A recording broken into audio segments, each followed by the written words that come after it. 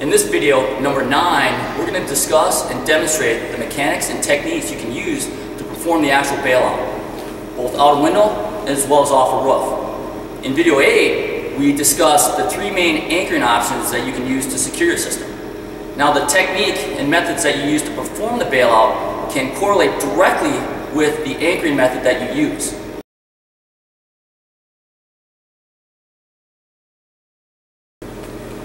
In video number 8, we talked about the first anchoring option as being attaching to a substantial object. Now, one of the reasons I like that is it's pretty much set it and forget it. If you chose an appropriate anchor, something that's going to easily support your body weight, and you secured it properly, you're not going to have to worry about it failing. That, on top of the fact that the F4 is a self-breaking DCD, I don't have to hold on to anything. I can literally launch myself out the window hands-free in a worst-case scenario, if the room just instantaneously lights up on me. Now, that is not something that we recommend doing, but it's something that you may have to do. And one situation where you're going to have to do it is if you are presented with a very narrow window. In that case, you're going to have to put your arms in a Superman position to low profile to be able to squeeze through that opening. You're not going to be able to use a hand and a leg, which we're going to talk about and emphasize next, to do a controlled rollout, or use a hand to hold a tool or your hook in place. You're going to need both hands in front of you. So let's take a closer look at that technique. As you make your approach to the window, make sure that you're not twisted up in the rope and that you got good DCD clearance. One of the problems that you may experience when performing the Superman technique is getting stuck in an inverted position. You're obviously going to have to revert back into an upright position in order to complete your descent. If you've anchored off the left side, you're going to twist and turn to your left and reach up for the rope. If you've anchored off the right side when you start your bail, you'll twist in this direction. Since I anchored off the left side, I'm going to twist to my left and I'm going to reach up for the system carabiner. Not the release lever of the F4, but the system carabiner. Grab it and pull yourself up as you drop your legs beneath you. Once you're upright, you can secure a brake hand, grab the release lever of the F4, and continue with your descent. When we talk about proper DCD clearance, we refer to a technique called punching out. What that involves is using your brake hand of the rope, grabbing it, lifting the DCD up and over the sill. The reason we call it punching out is your hand's in the shape of a fist, and as you lift the DCD up and over, you're basically creating a punching movement. We talk about 6 inches of clearance, but I want at least 4 minimum. The reason you do that is you never want to use your body to drag the DCD out over the sill. It's pretty much a cardinal sin, because there's just too great of a potential of the DCD, especially the F4, getting hung up on the windowsill itself. Now, when you look at the release lever of the F4, it has that D shape. If I use my body to drag the device over, there's a strong potential that the release lever could capture the windowsill, especially if it's a projected sill plate, and then it can get hung up just like the flash hook. Punching out by lifting up and over minimizes or pretty much eliminates that likelihood of that happening.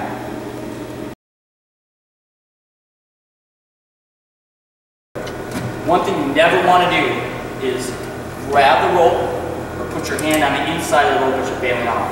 You want to keep your hand to the outside. So a close up on this, I don't want my hand here. I don't want to grab the rope. Both of those positions, once I load my system, can cause me to get my hand caught underneath the rope, and it's going to be extremely painful and next to impossible to release yourself. As you draw the DCD upwards, you punch out, then your hand goes to that wall to control your exit. Besides your hand position, you also need to think about your leg position, because you're going to use both to perform that controlled rollout. So if I'm keeping my left hand in place, I'm going to also want to hook my left leg. So as I punch out with my right hand, my right leg is going to follow suit. With your right arm out first, you're going to bend your knee and pull your right leg out next. That allows you to drop the left leg into the corner. You can start to pull this leg out as you twist back upright. As I'm starting my rollout, I'm going to punch out again. As I do that, I want to keep my hand close to the F4 as I draw it up and over the sill when I'm punching out. don't want to have your hand way back here. If you do that, you'll notice I gotta extend my arm almost all the way out before the DCD starts to get drawn out over the sill. Starting here makes that punch out and that DCD clearance a lot more efficient. Once I get here though, as I'm placing my left hand, I'm gonna extend my right hand out almost into that full brake hand position. That will help me to revert into the upright position, but not lose contact with the brake end of the rope. So out I come, my head's gonna go toward the side my anchor is positioned. So I did that left side tool wall, my hand and head are gonna go in that direction. That's gonna give me more clearance to pull my leg out. I got an arm and leg hook. I'm gonna bring my right knee up. And as I turn this way, I start to bring my head up. As I bring my head up, you notice how my left leg is starting to come out now. I pivot off that right knee, bring the left knee down. I'm right here in the brake hand position. My left hand immediately goes to the DCD and I can start my descent.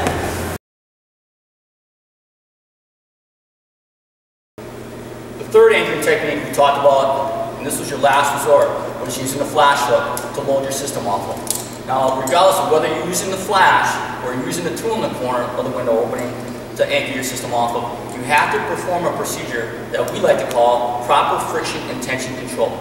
And what that means is you need to maintain proper friction or contact with the surface that you're applying the hook or tool to, and you need to maintain tension from that friction or contact point until your body weight loads the system. At that point, then I can let go with my hand. And that's where that controlled rollout really pays its dividends. I'm using my hand on the inside, my leg on the inside to control the explosiveness, the smoothness of that rollout. As I'm making my approach, drawing the DC out with that punch out technique. In this case, I'm going to use the flat method for placing the hook. As I place it on the sill plate, this is always a good thing to do. Give it a hit to help set that point, to drive it into the frame of the window or the drywall, sheetrock, lath, and plaster. I start with that cupping action, and as soon as my body starts to clear, my hand slides down where my thumb is in line with the spine, and my index finger is on the flange of the hitching slide. Left hand hooks, left leg hooks. I start to bring my head up, my leg falls out, I drop into that upright position, and I can go to my descent.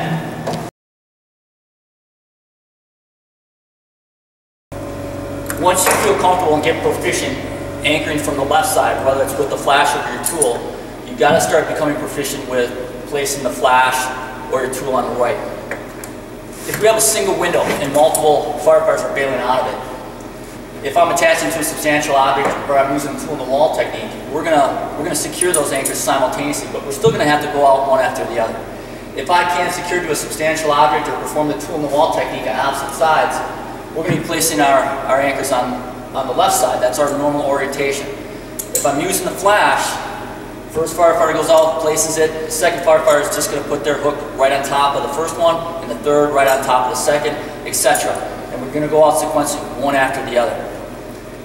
If I'm fortunate enough and we have two windows side by side, one firefighter is going to anchor off the left side of the left window and another firefighter is going to anchor off the right side of the right window. The advantage that this provides is we can bail out simultaneously. There's no delay. So if conditions are going south really quickly, we're anchoring simultaneously and bailing out simultaneously. However, if I stick with that normal placement and I go off the left side, Josh goes off the left side, as we roll out together, when he's doing that control rollout and he's hooking using his left hand and hooking his left leg could swing up, hit me in the hand, and knock my hook out of position as I'm rolling out. That's why you have to be comfortable and fluid and proficient securing your hook or your tool on both sides of the window. So in this scenario, we got to go out together simultaneously. The conditions are really bad. Josh has his hook placed on the left. I'm going to come around on the right, and I'm going to place my hook on the right side. Now our hooks are completely away from each other, and there's no way for our legs to kick them out of position. The only thing that might happen is we just kick each other's legs, and that's not a big deal. That's why you want to be proficient both sides.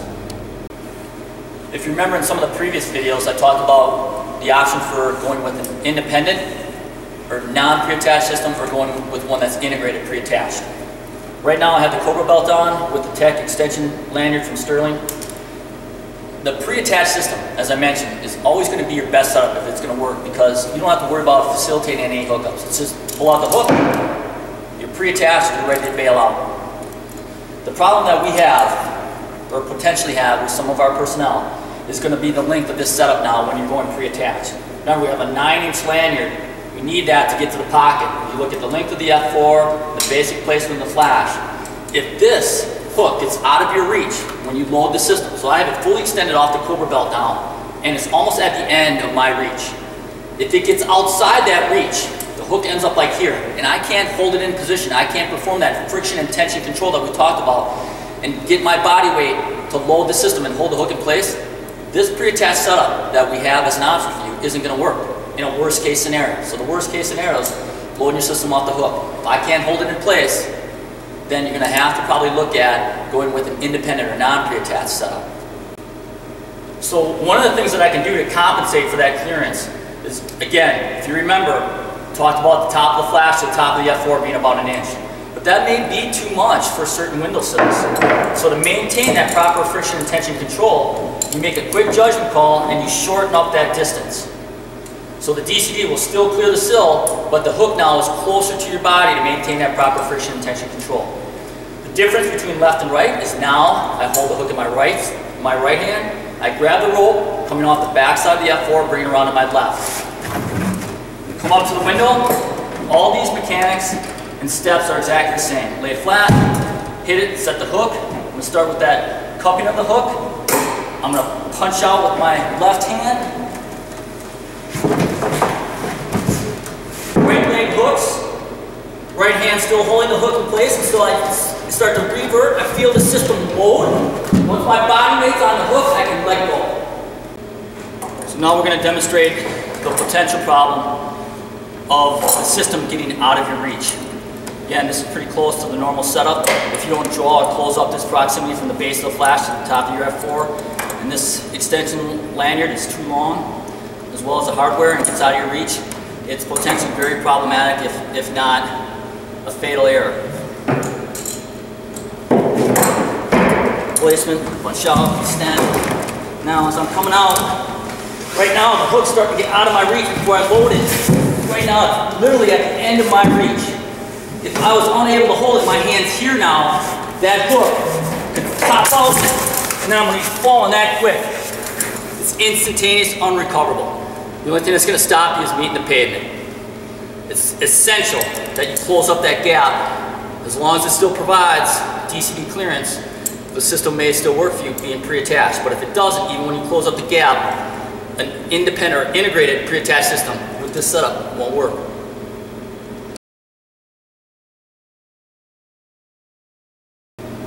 Now we're getting into the techniques and mechanics for bailing off a pitched roof.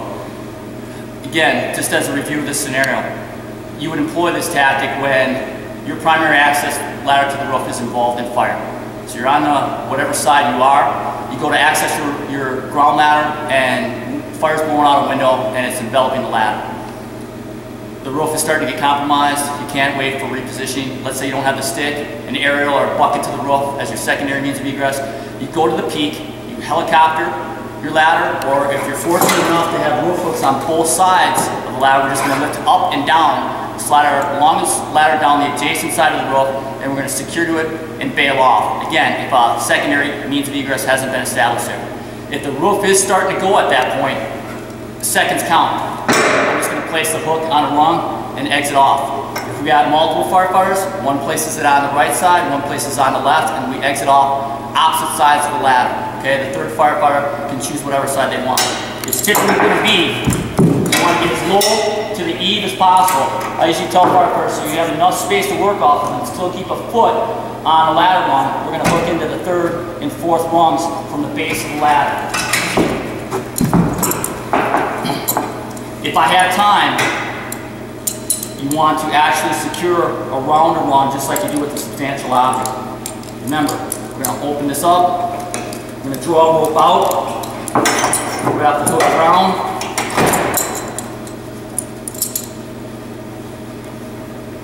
through the hitching slot, around the point, slide to the side, you're going to exit off. Now, on a lower level roof, I'm going to say like a 512, 612, there's a possibility if you lean too far back, in other words, if I stay more upright like this, as I'm leaning back, I can start to lift the ladder up and pinion it or pivot it off the roof.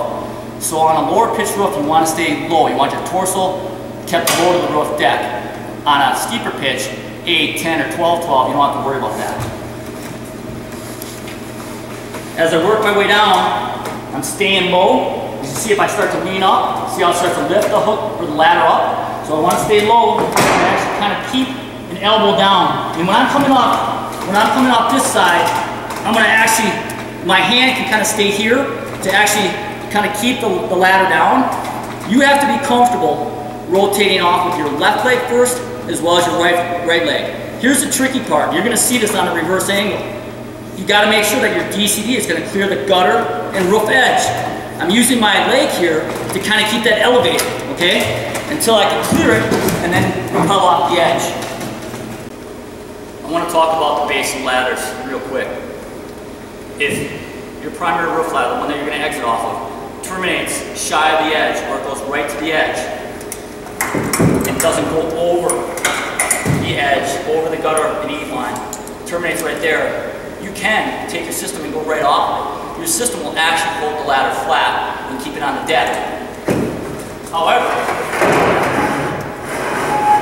if your ladder projects off over the edge of the eave line and the gutter, you don't want to keep your rope centered because as it goes over the rung, it's creating weight on the ladder that can start to lift it up. And that's why you take your systems off the right or left side. You only have to do that when the ladder extends over the edge.